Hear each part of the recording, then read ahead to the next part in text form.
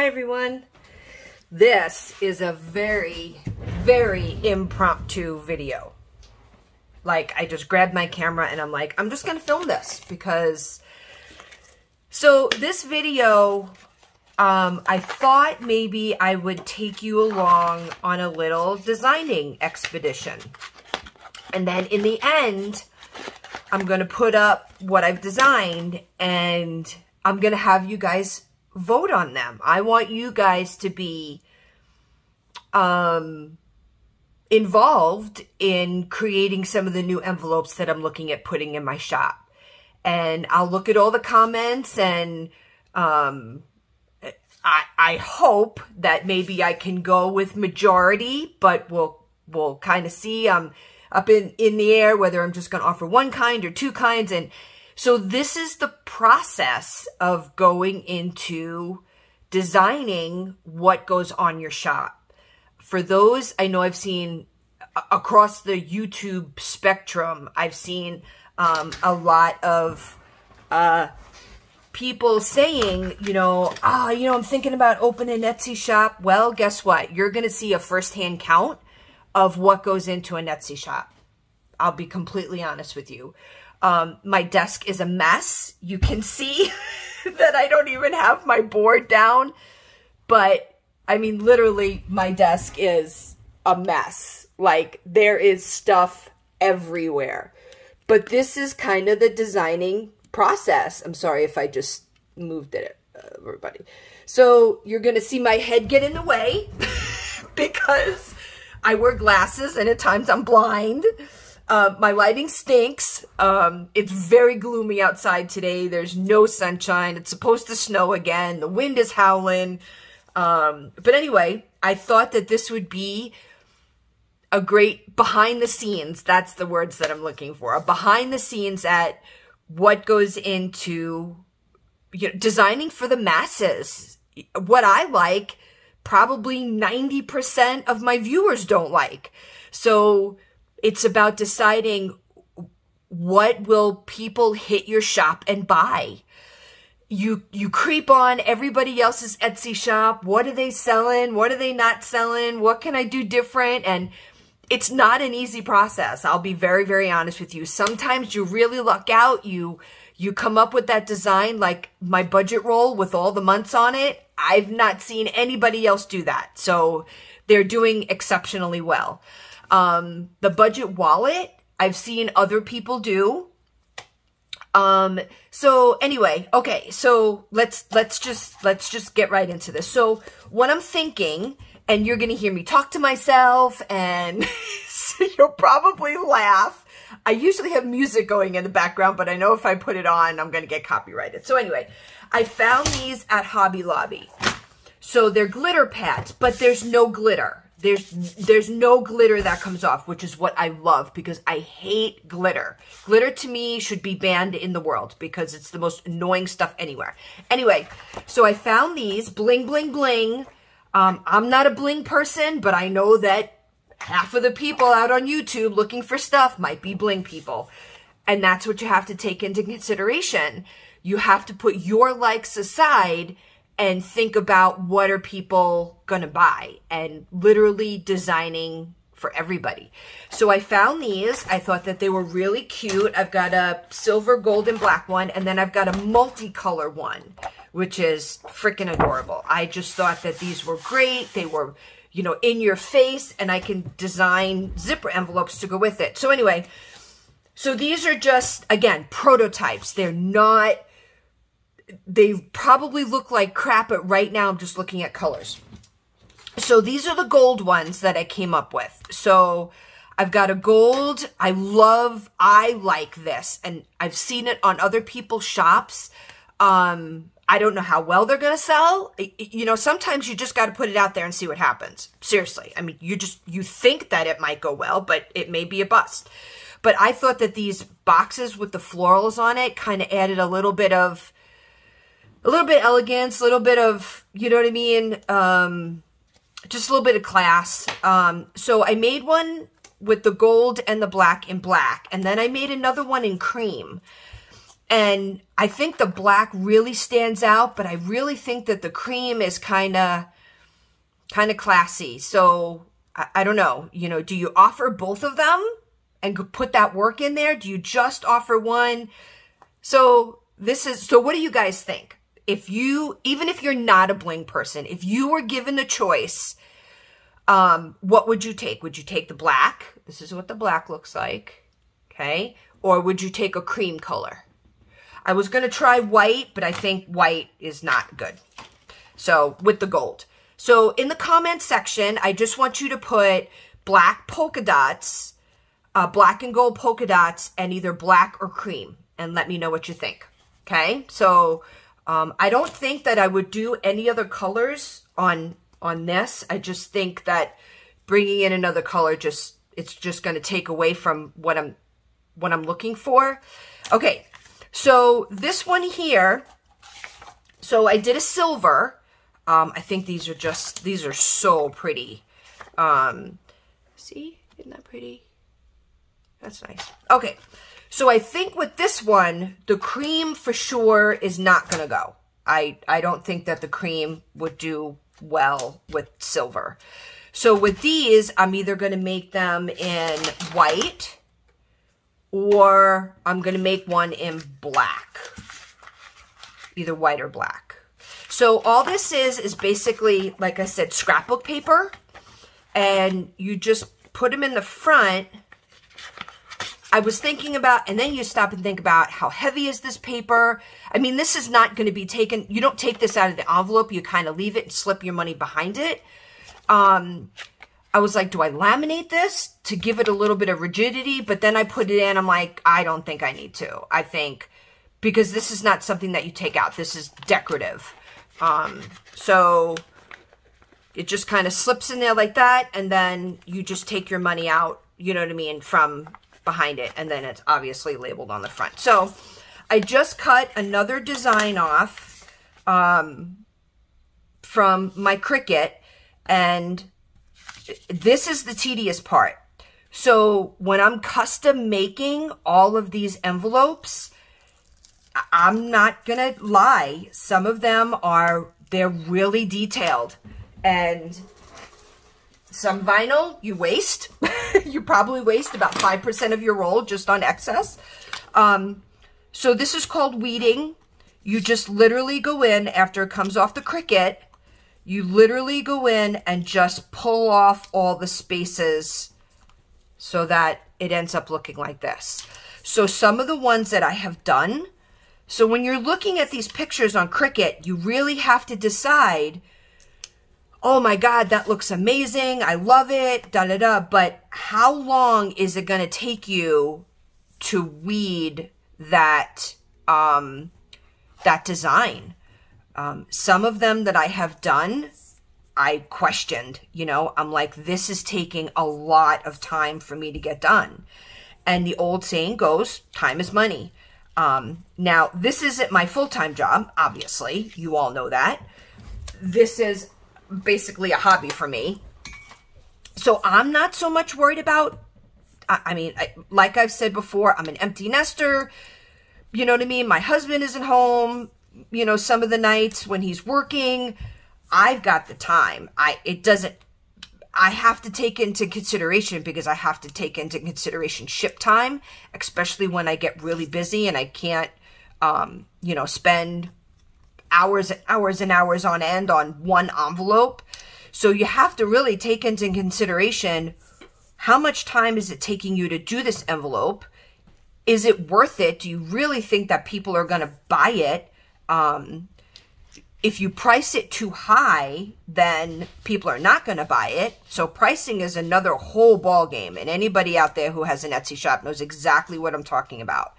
I know that we all go on and we look at each other's prices, and I know I have to do that today for vinyl, and it's such a huge spectrum out there, because some other YouTubers who make this their full-time living, and some people do, they make this a full-time job, can't afford to to spend hours and hours and hours on end. They got to crank them out to get to the next one so that they can ship them out and get them gone. And me, I can take a little bit of extra time. That's why I don't mind doing custom orders, but you've got to look at you've got to look at your pricing, and it's something that I need to go back and revisit again just to make sure that I'm not losing money in the end, because now that I'm into like my third month, February will be my third month that my Etsy shop is open. I can look at how much money I'm spending. How far can I get a roll of vinyl? And so if you're thinking about opening an Etsy shop, these are all of the things that you really need to take into consideration. So yeah, so as I'm sitting here talking to you, I'm weeding this one envelope. So I'm kind of, you know, watching the clock a little bit. Hi, Louie. Hi, buddy. Louie's here to visit. Hi, Lou. Hi, buddy. Want to say hi? Come here. Come here, Lulu. Where is he? Come here. No, I don't want your butt. Come here. Come on up here. Come here, Lou. He's being camera shy. Sorry. I didn't mean to make you sick. I didn't mean to make you sick. Sorry, guys. He comes in here, he's like, scratch my back and I'll be okay with this. Okay. So as I'm sitting here talking to you, hopefully, yeah, I'm sitting here weeding this one envelope. Is it detailed? Yep. Hi, buddy. Hi. Hi. No, I'm not scratching your back anymore. Get out of here. I'm sitting here weeding you, and I'm kind of keeping an eye on the clock on my computer that is to my right. You know, how much time is it really taking me to do this? And if I get slammed, like I did the very beginning of January, how much time is this really going to take me? Now, the good part is when I have my slow times like now, I can pre-do some of these. I can just, you know, I can just do this and then wait to see what you want on front and then just put the label on it. So anyway, again, this is not the best weed job. I'm not going for perfection right now. I'm just going for look. So, okay. So that's weeded. Didn't take me as long as I thought it would. It's a pretty simple design. So, we take our transfer tape, put it over. Okay. Now, some people use,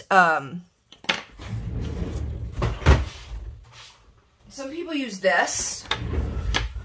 This is from Cricut, and they just kind of go over it, and then they pull it up that way, and that's all well and good, but I've got enough crap on my desk to keep track of, so I just use the back. This is like my lifeline. I use this little picky thing for everything. So I just take it, and I go over, kind of just make sure that, oops, see what I mean? Again, not being picky. My transfer tape isn't big enough. Just kind of going over it, and then we're going to lift it. Pretty simple. Kind of give it a little help if needed. We pull it off. Okay. Now this is my silver one. Get out of here. Again, this, I picked a, you know, an old one that was bent, because these are all prototypes, so I'm not concerned about even how. I'm just going for coloring right now. That's my big thing. Okay, so this is white. You know, because when you look at, when you hold the roll up to the scrap paper, you're like, oh man, that looks really good. But once you get, where's the end of this? Once you get it onto the paper, it may look totally different. Okay, so this is white. This is what the white one on silver looks like. Okay. So, I mean, I like it. It's very delicate. It doesn't pop like this does, like this black. This black pops for me. This kind of blends in a little bit more. So this blends in a little bit more nicely against the bling in the back. So what I'm going to do now, and I should have done it already, but I'm going to, again, scraps, not worried about. This is where I end up using all my scrap paper. So if I have extra label someplace. Let's see if this is going to be big enough. Yes. If I have extra vinyl that I might have inadvertently cut off or whatever the situation is, try to flatten this a little bit more. That'll work. Again, not going for perfection right now. I'm just looking at, hold on. Go over to my Cricut. Print this off. And that will take me a couple of more minutes. So, we'll look at the black on top of this. I think the black is really gonna pop like this does because it's that deeper color. But I have to decide, is that what I'm going for? Am I going for pop or am I going for blending? Or do I offer both? You know what I mean? And this is where the decisions need to come in selling to the masses. I like the bling. I know that there are a lot of bling people out there. I've kind of seen people that really like that sparkly type thing. But as far as coloring is concerned, I mean, do I offer both? And is it worth my time to offer both? But I know that if I offer both, I might sell more. But on top of selling more, there's more that goes into doing it. So anyway, we're gonna let that one go. Again, this is a very, I'm like, you know what? They need to know my thought process. They absolutely need to know what my thought process is. So I'll probably end up doing the same thing for all of these different colors. You know, now these are really bright colors. And if anybody knows me, you've been following my videos, you've been following my Etsy shop, you know I like color. I am not a minimalistic designer. I like bold, in your face most of the time. Now, I did find something that I kind of fell in love with, and I think I'm gonna remake envelopes for myself using this. So I found this pad, and I do not know why, and I am normally not a shabby chic type of person, but for some reason, this pad, it just spoke to me, and I like it. It's just pretty, and I think maybe that is really what I'm going for in because I want to design all new envelopes for my binders. I want to get all new binders, kind of save my others, you know what I mean? But I want them to, but this shabby chic one, all of these really pretty, delicate, now it's colorful, you know what I mean? But they're very muted. So, I mean, in a situation like this, you know what I mean? You take this, for example, you hold this up against it, and you're like, okay, that looks really pretty. Or even a white. I would never do black against it. I don't think that black would pick up on it. I think that would just not be really good. I mean, you might be able to pick up a baby blue in there, you know what I mean, for this particular pattern. But now this is my taste. I have to stop, get out of my own brain and say, would other people buy this? That's why we all kind of look at each other's shops and we all look at each other's sales. Now, my shop is still brand new. It's in its infancy stage. I look at other people that have sold thousands of envelopes, and I'm like, not that I'm copying them, I'm not. I'm just seeing what is selling in their shop and what is not. And that's what I look at. I'm going to make up my own designs, because if I'm copying everybody else, I'm probably not selling anything, because you all have a ton of other shops, like savings challenges.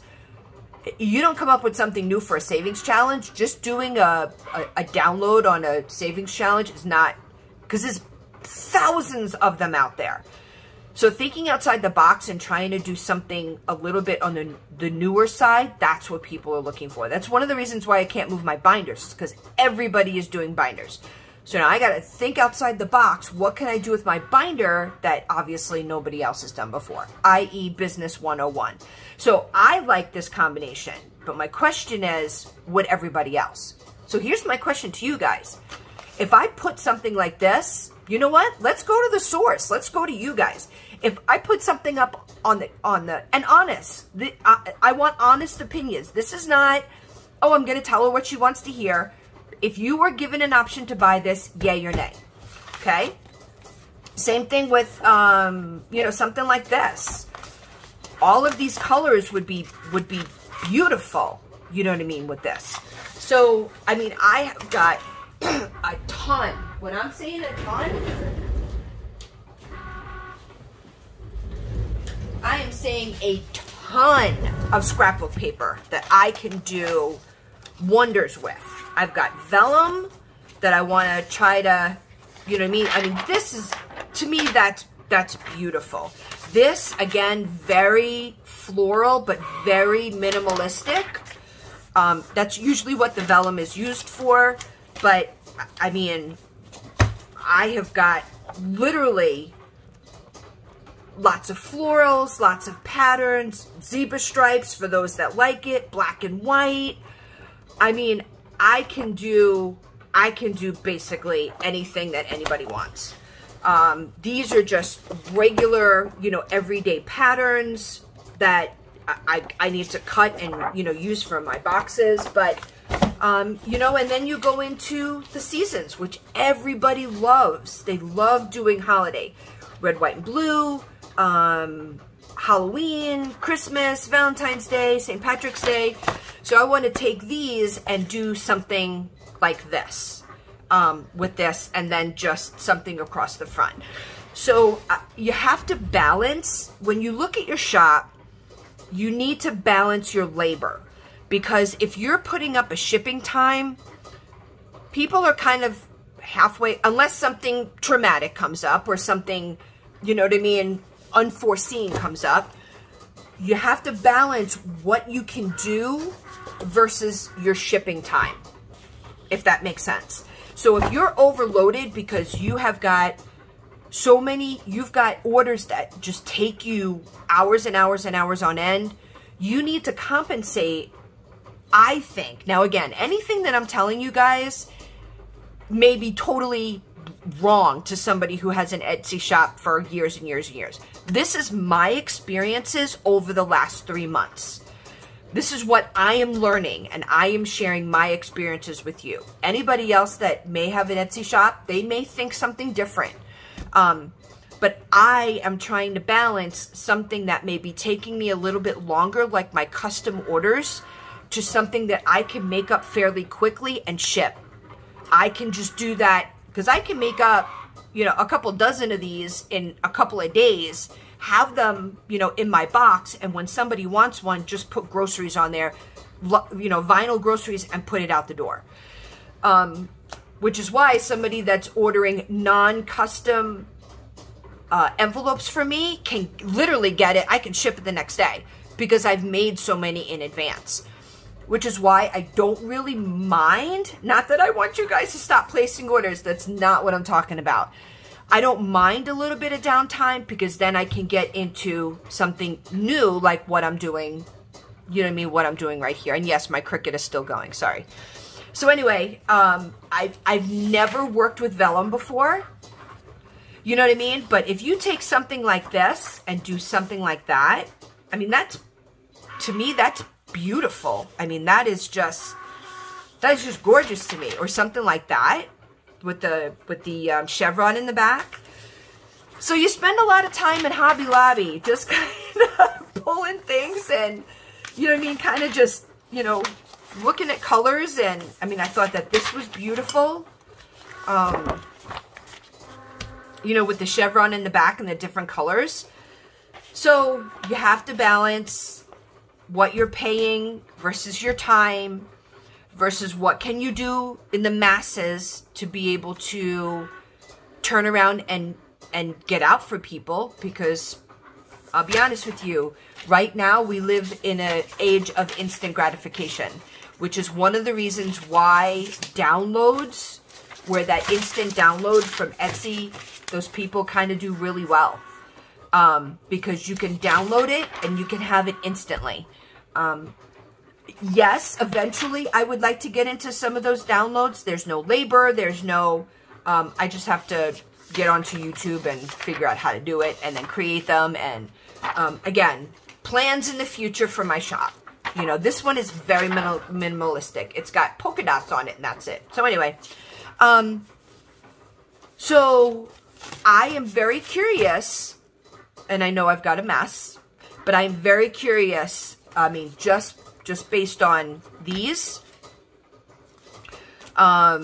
based on my little other pad there, what do you guys think? I know that this is a lot, and I didn't want to make this a terribly long video and have you guys just sit here and, you know, watch me weed. That wouldn't work.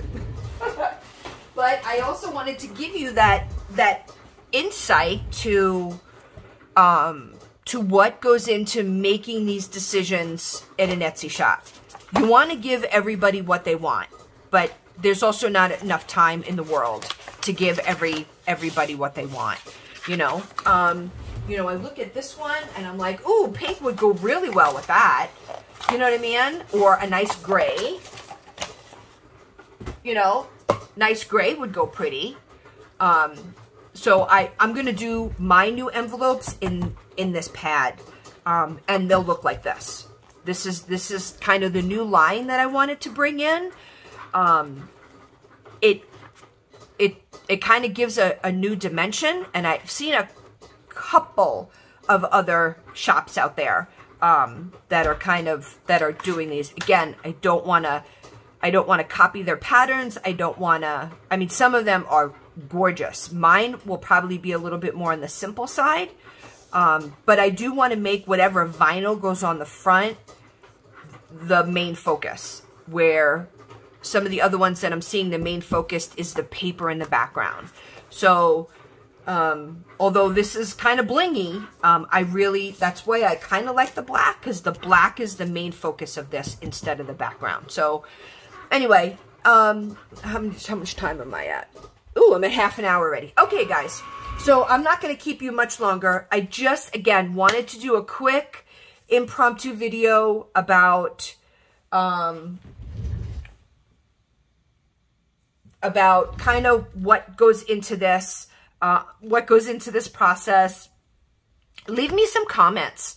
Leave me some comments about what you think about what you would like. Again, if you would vote for gold polka dots in either cream or black, if you would vote for silver in either white, if you can, my Cricut's still going, if you can imagine a black background on that, would you like a shabby chic one?